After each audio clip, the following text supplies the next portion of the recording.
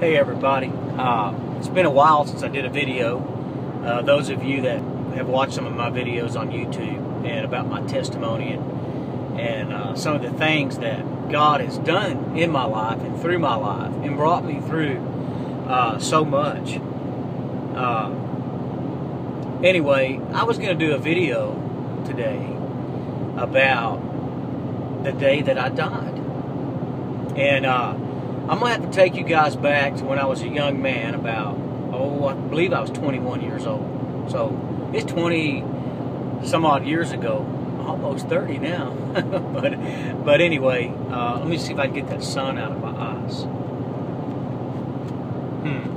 Oh well, you can still see me.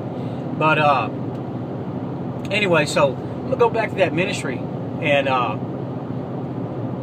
was at that school of evangelism.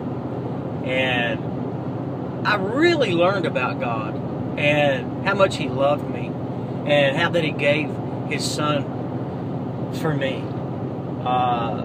to not only take sin out of the way, but to replace the works of sin with righteousness, and so that I could walk in the newness of life with my faith grounded and settled in the Son of God, Jesus Christ. So I'm at that ministry, and I'm learning about repentance, which is changing your mind. And I did. I changed my mind about what I had become and what my life was about and what life really was. And I accepted the life of Jesus Christ. And what I did is, like everybody else, try to get over, like everybody else, I did that at the waters of baptism. And, well, everybody that has put on Christ has been baptized into His death. And there's so much to the cross. I mean, I don't care if you're a little bitty baby Christian, just coming to the faith in Jesus Christ, or you're an old veteran, or so to speak, you've been growing in grace for a while now. Okay, the cross, the knowledge of the cross is just so deep, and what was done there. And I'm gonna talk about a little bit about that today, and what has happened in my life through the cross of Calvary. But anyway, so I decided I was going to give my life to God. And so I was at that school of evangelism at ministry, and the board of directors decided I needed to get baptized. That's what the scripture says. So I need to go down and give my life to the Lord. And that scripture says, "Know you not that so many of you that have been baptized into Christ have been baptized into His death?" There's another scripture, "I have been crucified with Christ, nevertheless I live, yet not I, but Christ that liveth in me. And the life that I now live, I live by the faith of the Son of God." And anyway, there's many scriptures about being born again. You can't enter into the kingdom of heaven unless you're born again. And which, by the way, the kingdom of heaven is Jesus Christ. The kingdom of heaven is Jesus Christ. When He was talking to His disciples, Jesus, and He got a little child, and He took that little child, and the little child was hugging Him and loving on Him and stuff, and He said, "Verily I say unto you, except you receive the kingdom of heaven, or the kingdom of God, like this little child, you can in no ways enter therein." He was talking about Himself. He was showing His disciples, hey, if you can receive me, Jesus, as this little child is receiving me with just love and faith and grace, then you can in no wise enter into me. That's what He was saying. Or, that scripture everybody likes to quote, where it says, "Seek ye first the kingdom of God, and all these things shall be added unto you."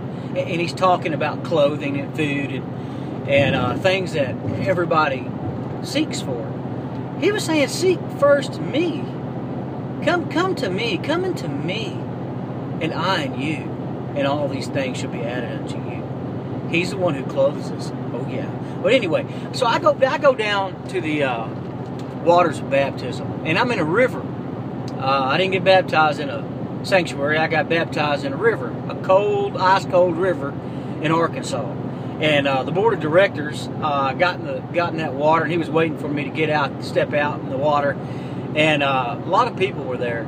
All my brothers and sisters in the Lord, my natural brother, and my sister too, and a lot of neighbors, friends. They wanted to watch this heathen give his life to God. And anyway, I'm going to talk about what I saw that day, and it's puzzled me for years. And you can believe me or not, my life is just, God never ceases to amaze me, okay? I believe in God with all my heart, and I have received His Son, Jesus Christ. I live through Him, okay? I'm not just some wishy-washy Christian. I believe this stuff. I live it. I love God, and I love what Jesus has done for me. And let me explain. The day that I died, okay? I went into that river, and the board of directors was in that river, and he said some words over me.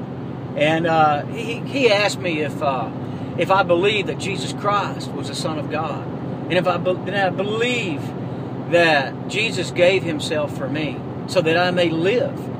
And I was like, yes, I do. I believe with all my heart. And then he said, well, something along the lines of be baptized and be born again.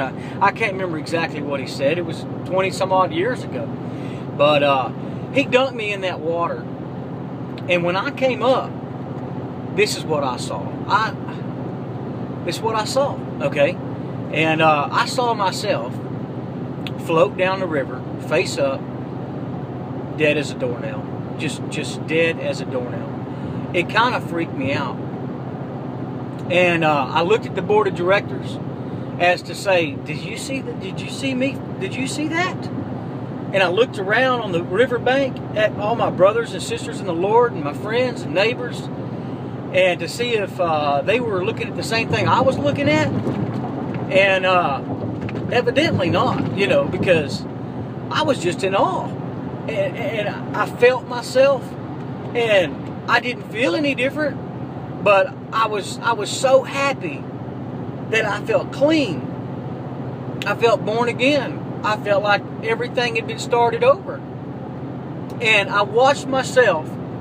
I watched a literal carcass of myself float down the river until it was out of my sight.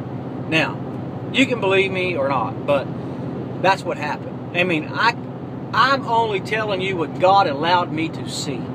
And this happens really to everyone that truly gives their heart to Jesus Christ and accepts life over death. Okay, you're born again. God allowed me to see it. That's all. I mean, I'm nothing. I don't think I'm crazy. I don't tell a whole lot of people this stuff, although I am now. So you can think I'm crazy if you want to, but I don't care. They thought Paul was crazy, which is my favorite apostle in the Bible. By the way, he wrote most of the New Testament. And the Apostle Paul talked about water baptism a lot. And, he would use scriptures like, I have been crucified with Christ. Nevertheless, I live, yet not I, but Christ that liveth in me. And the life that I now live, I live by the faith of the Son of God, who loved me and gave Himself for me. And look, I know what took place there. It was death. It was death and a rebirth. And it was a doing away with and an indwelling, a filling, if you will, filling up. And Jesus used this parable. He said, no man taketh a new cloth and sew it to a new garment. you know, trying to repair a rip in the garment. For the garment is made worse. That the new cloth takes up the old, and the rent is made worse. And he also said, no man pours new wine into an old wineskin, lest the bottle burst. And he says, but men pour new wine into a new bottle, a new wineskin, and both are preserved. And look, I hope I'm going to have to do 2 videos. So if you want to watch the next video, I will explain what took place that day. And 20 some odd years later, this past year, the Lord has been showing me what I saw. And so tune in. Thanks. Part 2 coming up.